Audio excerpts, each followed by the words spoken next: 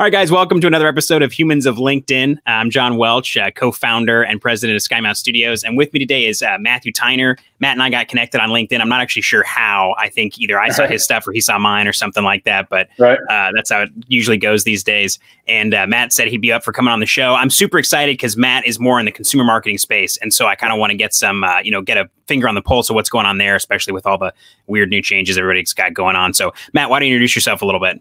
Yeah, absolutely. So as you said, John, Matt Tyner. Right now I'm the director of marketing with Williams Comfort Air and Mr. Plumber here in Indianapolis. We've also got locations in Cincinnati and Louisville. My entire background, oddly enough, went to Butler University right here in Indy, and right out of college went to the HVAC industry. I would never have guessed that, right? Heating and cooling is not always a sexy industry, right? Right. SaaS is so much cooler to say. But Right. at the end of the day, it's a fantastic industry. You get to work with amazing people, people that are really down to earth. You get to help people build their businesses, help their families, help their employees, grow their wealth, everything of that nature. And just a beautiful space to be in. My background is B2C. I've worked on e-commerce at HVAC.com. I've worked for a distributor selling to contractors, which was more B2B. And then I've worked for a series of HVAC and plumbing and electrical contractors, as well as vice president of marketing for a marketing agency here in Indianapolis in my previous job. So have a lot of diverse industry knowledge, I guess. But B2C, man, it's just so much fun. You're connecting with people all day.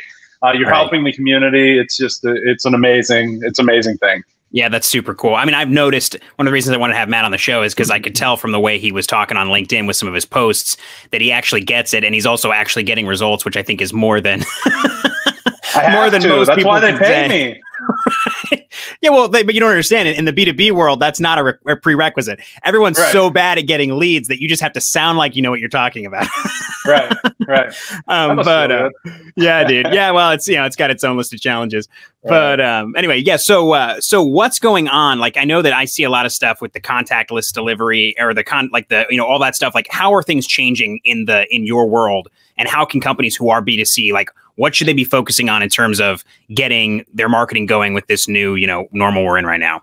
Right. So it's been interesting. So in March, we made a decision as a company, right? We saw COVID coming. We saw the growth that was happening in the numbers. And we made the decision, like, listen, we don't want to be a part of the problem. We want to be a part of the solution. And so with that being said, we decided to pause an entire segment of our business, the maintenance side of things. So think about it, your preventative maintenance, all that fun stuff. It's not a necessity. It's needed for your system to operate properly, but it's something that we could catch up in the summer after the numbers were more normalized, right? And that flattening of the curve happened. So for a couple of months, we decided not to do maintenance. It was a hit to the business, obviously, but you know what? It had to be done. We just felt like that was right. And where I'm going with that is, with the changes that have happened, you just have to keep in mind your client, right? Who are you serving? This is B2C or B2B. Who are you serving? What appeals to them? How can you help them, number one? How can you make sure you put them in a better position to be healthy, and in our world, healthy and comfortable in their home, right? And so it's getting back to basics. I know, as odd as that sounds, like everyone probably thinks like, oh, it's a tough time, so you need to be really creative with your marketing. You don't have to be creative. You have to be genuine. And you just have to make sure that you are approaching things from a genuine perspective, because consumers can tell. And so, like, this year, we've mapped out our entire community involvement, what organizations we're partnering with, that excess money that we have to sponsor baseball teams, be able to invest in the youth of our communities, because they're the next level of leaders, right? We want to make sure we're getting them on the best foot forward. But like, our community involvement has probably had a bigger impact on some of our marketing than anything, because it came at a time when people were in need, right? And we were in a position, like, the HVAC industry has actually done fairly well through this overall. When you look at some of the other industries that have been impacted, restaurants, the hospitality industry, right? They've just been hammered with this. Right. And so we took it as our kind of community responsibility, like our corporate, that corporate identity, that responsibility that we have from a corporate perspective, to be able to help the communities that we serve. So with that being said, we really put an emphasis on that. And we knew, like, we're an intent-based business, right? No one wants to really have their HVAC system repaired or replaced. Like, it's not the cool thing where it's not like getting a new car, you go show your neighbors this or that. It's like, hey, come check out my new heating and cooling system. That's not the coolest thing in the world. Right. But with that, there's still that demand. We've got to garner that, right? So I'm going to be in the places where people go to when they need their heating and cooling repaired or replaced. But then on the other side, during this time, when people are at home, is a perfect time to build your top of mind awareness. Right. So we made some switches. You've got a captive audience. Right. You've got a captive audience. These people are at home all the time and they're bored. And so they're going to be finding different things to do. So like one thing we immediately did, TV buying as an example, right? Well, first radio, people aren't driving to work. So we probably need to adjust some of our radio and actually decrease some of our spend on radio buys because that captive audience is not there, right? But we do know there are specific types of people still going to work. The people that are considered essential, they typically work shifts, right? Your emergency responders, your healthcare workers, people that work in the grocery store, your truck drivers, everyone, they're still out there. So you have to adjust your buying schedules to be able to encompass that group.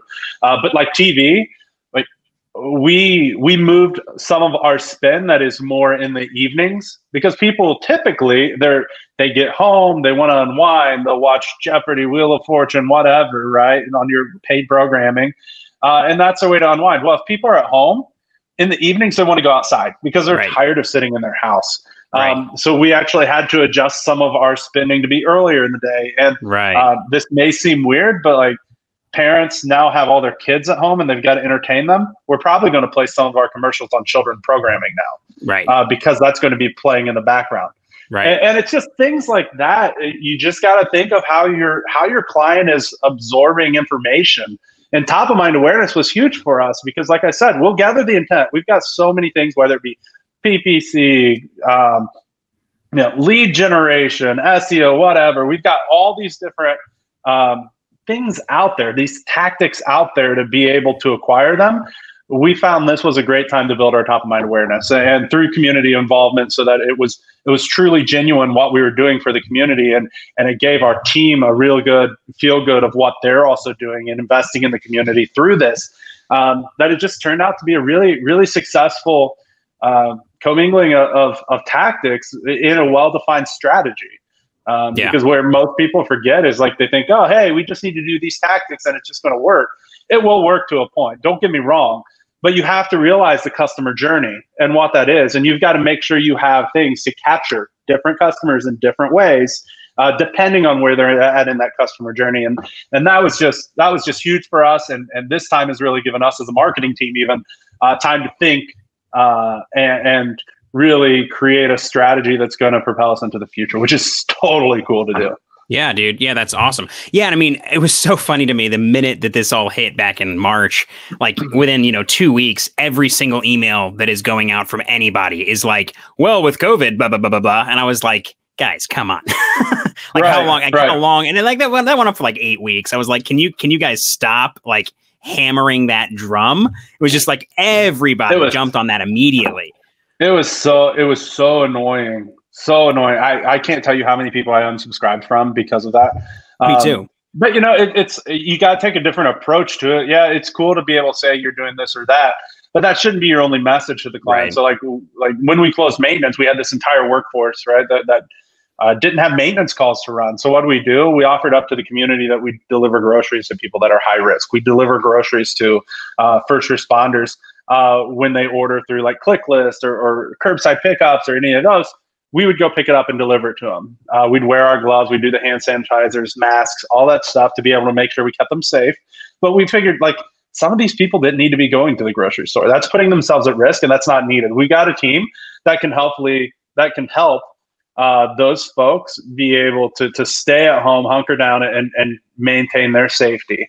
And it just happened to be at the end of that, we said, if you happen to need service, here's what we're doing to make sure that you and our team is safe, so that we can make sure, you know, everyone's on a good level. And that's really what I wish I saw more of. Like, how are you going to intertwine that message with something more meaningful and more powerful? Because when I looked at it, we originally looked at sending out an email like that. I'm like, this just doesn't feel right. Like, who wants to know if their HVAC company is taking measures to keep them safe if they don't need us, right? If they need us, everyone wants to know, are you guys wearing masks? Are you guys wearing your shoe booties? Are you guys wearing gloves? Do you have your hand sanitizer with you?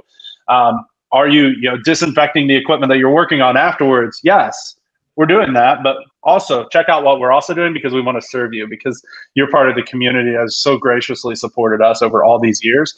This is our turn to be able to give back. Yeah, that's brilliant. I love that. I love that focus on just what can you do. I mean, that's exactly what we talk about pretty much constantly just in our own content for Skymouse, is just like, just what are you giving away? Like, stop thinking so much about like what kind of service can someone buy from you, and rather like, just what can I do? I mean, I think it's amazing to me how many people you have where like they don't think about their, like, that's so brilliant to turn your staff into like, you know, to just find something else for them to do with their time, right? Like, I've been trying to tell from a B2C perspective. I don't know, I get your thoughts on this. Like, I tell mechanics, because I actually have weirdly had several mechanics ask me like, what can I do? And like, something I've been telling them is like, what if you started fixing something for free every time someone brought you something? Like, they bring your car in, you create their list, but like, I'm sure most of the time when somebody brings a car in, there's like one or two things that it's like are obviously like a little, you just got to tighten something down, or like something was loose, and it's like that becomes a line item on your you know, whatever it's called, your diagnosis sheet or whatever. But imagine if you handed the diagnosis sheet back to everybody that came in and said, here's what needs to be done. I did these two for you already, right? Like, just those things where you've already got your guys standing around in the garage. It's not costing you anything to just do a little bit extra, you know, with whatever staff you already have, you know. And tell them about it, right? Just putting it on that log means one thing, but actually telling them about what you've done is another. Right. That's something that, you know, we've always, as a company, I've been here about 1.5 years now. We've always, as a company, had a lot of community giving. It's always been ingrained in the culture, but we never really told anyone about it and celebrated those stories. And it's not from a perspective of, you know, oh man, we just want to brag about this, right? That's not a genuine. That's not true servanthood. What it is telling the story, celebrating the people, helping, telling more people that you can help them so that you can give more. But most importantly, like if you're partnering with a charity or something of that nature, you're doing them a disservice if you're not telling people that you're partnering with them. Right. Because what you're able to do then is spread the message. So when we have a specific partner that we're this coming month, we're doing a $7,500 donor match. Specifically here in Indianapolis, the organization is Outreach Indiana. And what we're doing is, and we purposely set it up as a match all the time, because then that allows us, that incentivizes us to tell the story, because that means we're going to be able to give more. You know, at the end of the day from that program, they should be getting $15,000. 7,500 donated, our 7,500 match. And tell people about it, because these organizations and these people need their story told. And no one, you know, they only have a limited amount of resources to be able to tell the story. Utilize what you have as a company, that following that you have on social media, your email list, to help them tell that story. And that's, you know, it's not being disingenuous. It's actually serving them better. Right. And that's what we just have to keep in mind. But you sure as hell better approach it from a genuine perspective, because at that point, if you don't, people are going to see through it, and you're just going to seem phony, and that's stupid. Right. Well, it has to, that's true, right? I mean, it has to be something that you're actually doing. Like, no one minds if you say, hey guys, we need to tell you about this thing because we need you to know that we're matching $7,500. Nobody sits there and they're like, oh, William, you guys, that's just a stunt. It's like, no, it's going to cost us more money if you donate more. Like, it actually costs us more money to do this. So it can't be that it's in your self-interest, because it's technically hurting you, right? Like that's what, but you have to do it that way. It has to have cost you something in order for you to tell people about it. Otherwise, it is disingenuous, right? That's just like the definition of it. So, you're talking about being proactive basically. And I like that. So like, I know that there's a lot of companies right now that are probably scared, and you guys probably were too when this all hit, right? So like, what's that look like to like tackle this instead of react to it, right? Because I feel like most companies are just like hoping to get through this, and they're not going, all right, this is what's happening, I got to just go at it, right? So like, what's that look like? So I'm a data guy. Like, I know my numbers. I know how things are performing on a monthly basis. And with that being said, I'm not I didn't have that instant fear, right? Okay. You're like, okay, well, this is just a shitty situation. We realize that that's not the best. This is not ideal for anyone. Let me get that straight. But then your view comes on, okay, the marketing just has to perform. So let's figure out where people are going. The intent is still there. People's systems are still breaking down. They still need repairs. They may need a new system. There are folks that are still generating their normal income through this. And you just have to really realize where people are going and what people are doing. And last thing you need to do is stop spending on marketing. That's just a really bad idea. Because you think business is bad now when you're marketing and you're not getting some of the revenue that you expect. Wait until you cut off the marketing too. Right. What you can do is become smarter. You can really dive into your numbers and better understand them and know what is driving business, what is not, but also what is not driving business but is influencing the other channels. So, being a data guy, I tend to lean towards digital because you can see the results more real time. The measurement of them are more successful. However, I'm also smart enough to know that top of mind awareness, our TV, our radio, all of this stuff we're doing on top of mind awareness, that also impacts your digital results because it's driving more branded searches, which is going to be your lowest cost per click and more SEO. And there are things. Marketing is holistic, right? It's not just tactic by tactic. You can view that when you're looking at the return on ad spend. Like I typically view things two ways: return on ad spend and return on marketing spend. Ad spend is just platform. You're just looking at what you spend on PPC, what you get back from it. What you spend on this program, what you get back from it. Return on marketing spends includes the professional fees, freelancers, anything of that nature that you need to be able to make those things successful. That's when you add that in. When you're reviewing your ad spend, that's when the return on ad spend, that's when you actually see your success by campaign or by platform, however you want to view it, channel, whatever. We can use all the different little buzzwords. Right. Cool. But then you've got to make sure that you have that high level holistic view to be able to make sure, okay, hey, yeah, we did this, but this digital will not be as successful without that top of mind awareness. Because I can tell you in Indianapolis, where we've been doing TV and radio for years, and Cincinnati and Louisville, where we've just been doing it for a couple of years, our digital performance and spend performs much better than the other two markets at times because of that top of mind awareness and that investment we've made over time building the brand. So that's the exciting part, because now we get to do it for two other, Cincinnati and Louisville. We're just starting there. So imagine what it's going to be once we get it to the same level as Indianapolis with Williams Comfort Air and Mr. Plumber. And that's a marketing. It's so cool, but don't stop marketing. Don't stop marketing. There's so many people I heard oh, we've got to cut our spend. Let's cut marketing. Marketing's always the first one on the chopping block because people are like, most people think marketing is stupid, but they fail to realize the impact it has on their business. And just become smarter about your marketing. Dive into that data, understand it. That's your job as a leader, is to understand what's driving the business and just understand it. Make sure you're surrounding yourself with the right people that are the other professionals that are truly professionals of that subcategory, right? And make sure that they're in it every day. They're being as educated as possible on it. Give them time to actually learn, because it's going to pay dividends. But those are the type of things that you need to be doing in a situation like this. You shouldn't be cutting marketing. You should be understanding marketing and investing where it makes sense. Yeah, that makes a ton of sense. I mean, I think that it shocks me how many people try to build themselves still as like a all-purpose marketer. And it's like, I don't know anything about pay-per-click, like hardly anything. And when people ask about ad spend, I'm like, I'll have to tell you to talk to somebody else because I don't know. And if I was going to try to help you with that, I would just waste your money. It's like I spend almost all of my time learning about and working on content. Like how does content work? And people also, it's like, I hear a lot, it's like, you know, they always balk at how much it costs to like get started with content, and nobody's doing it yet. Right. So it's like, but if you don't, because they think like, well, I just want to start writing some blogs. And it's like, well, that's fine. But if you're just writing blogs, where's your like momentum coming from? Like, are you going to blog for 4 years before you start to get some traffic? Because that's what it's going to take if that's all you're doing. And so it's like, no, you need to throw some LinkedIn in there. You need to throw in some email marketing. Like you need to start working at it all at one time. And that all kind of creates this momentum wheel, right?